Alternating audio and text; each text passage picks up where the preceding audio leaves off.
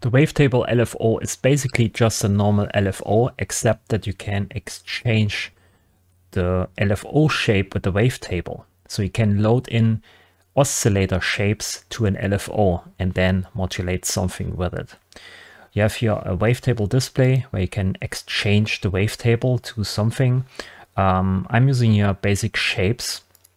So we have basically here a sine at index 0, and index 100 we have a square, and everything in between. There's a triangle and also a saw in there, and we can morph between these shapes fluidly.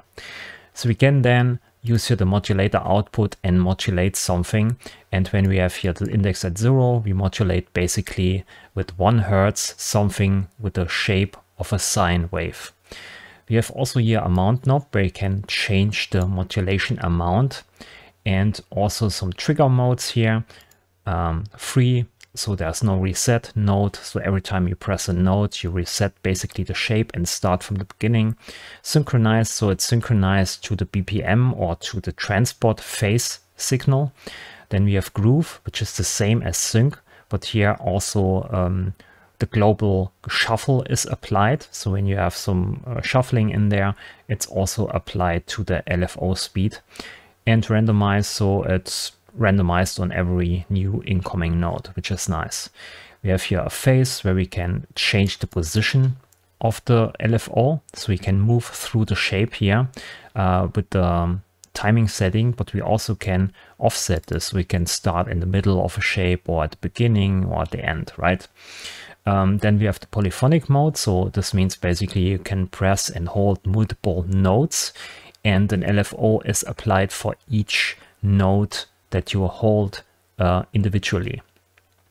Then we can switch here the whole LFO to bipolar. So the modulation is basically ranging from 0 to +1 and to -1 if this is on. And if you switch this off, it's only unipolar, which means there are only values between 0 and +1. So this is also important to know. We have here a index knob where we can move through the wavetable and start at index 0, have here sine, and then move slowly up to 100%, and we end up here on a different wave shape, which is a square. Then we have, of course, the LFO rate, where we can change here how fast the LFO is playing back this wave shape here. 0 is super slow, of course, and 50 is 50 Hertz. And you can also switch this to kilohertz. So now it's 50 kilohertz. So this is also possible. All the other settings here, the timing settings, are basically the same as on any LFO. So it's time synchronized to the PPM or to your project tempo or to your project phase signal. And you can then say, well, I want to play back this one cycle within a 16 note, or within 1 bar, or when you dial in your bar, you can say, well, I want to spread this whole cycle out to maybe 3 bars, right? So it takes now 3 bars for this whole cycle to play. So you can also apply very slow synchronized time-based settings. Then here below, we have also some inspector settings. The first one here, hold shape during cycle, is basically useful when you press multiple keys and have this here on poly mode. And you don't want to change the shape when you change the index, right?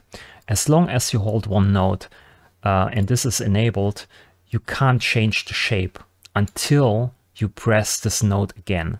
So while you're holding the node, you can't change the wave position or the wavetable position. It only also says here only updates the LFO shape at the beginning of a new cycle. So, it's holding basically throughout the cycle. So when the cycle still plays and you hold the node, then it doesn't change. But when the cycle is finished here or at the end and starts at the beginning again, then the new setting that you dial in here with the index setting is applied.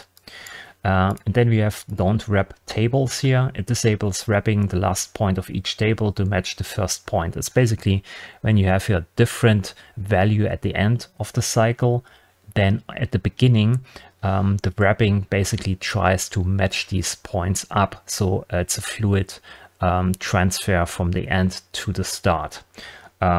So this is also possible to do. So I want to give you some examples here with the Wavetable LFO. I'm still using here the standard 4 or the basic shapes. So sine, tri, and saw, and the square. And I have here basically a phase 4, and this is applied. I expand here this modulator, and you can see when I press here a key, I'm modulating here basically this knob. So I want to modulate oscillator R with oscillator B, and I can apply the modulation here with this knob.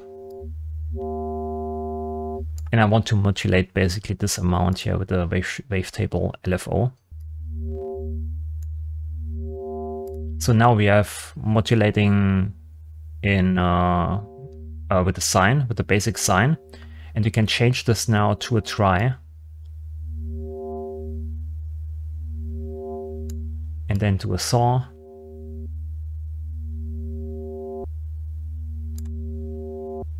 and to a pulse.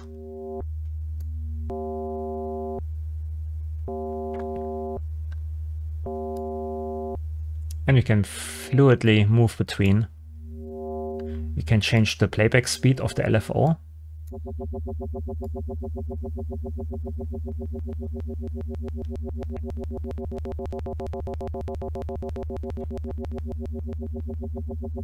Alright. Or you can go here to maybe pitch. So now when I press a key, the key is used to change the frequency of the LFO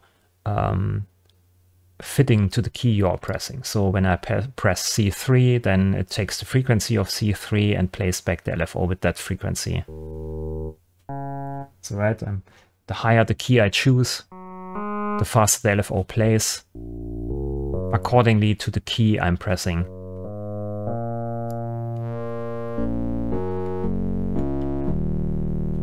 And because this modulator is also polyphonic, you can use this, of course, with multiple notes.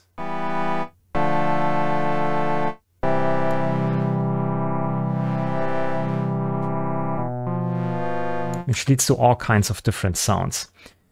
With this setting here, pitch of current note, it's also interesting that you can use this here on the phase 4 as a replacement oscillator. You can switch this first oscillator off here by switching this to 0, and then using the modulator output here for the R phase, and maybe modulate it by 360 degrees, or maybe let's say 180. And then switches it to bipolar.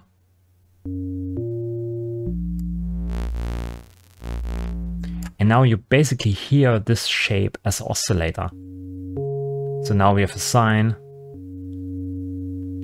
Maybe change the modulation amount. You can see it's wrapping here already around. So now we have a nice sine shape. Okay, so now we move on to a tri.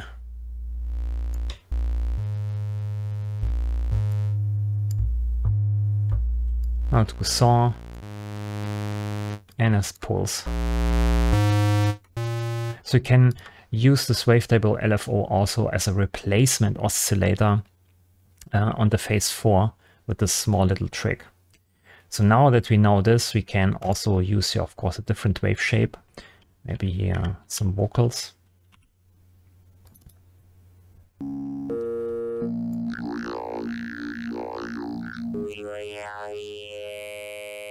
And bring a second oscillator here in, which also plays a sine. But this time, instead of just fading it in, we modulate the first wavetable oscillator here with this.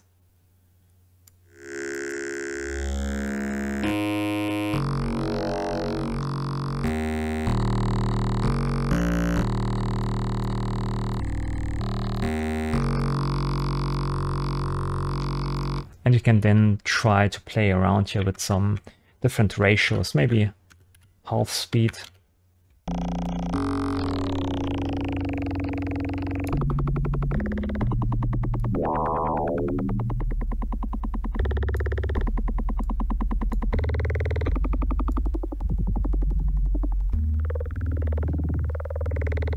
So not only can modulate something with the Wavetable LFO, you can also use it as an oscillator replacement and yeah, do some sound design with it. You can define as many Wavetable LFOs you want on any device in Bitwig Studio. Here I have just used 3 different LFOs with different wave shapes and modulating different things.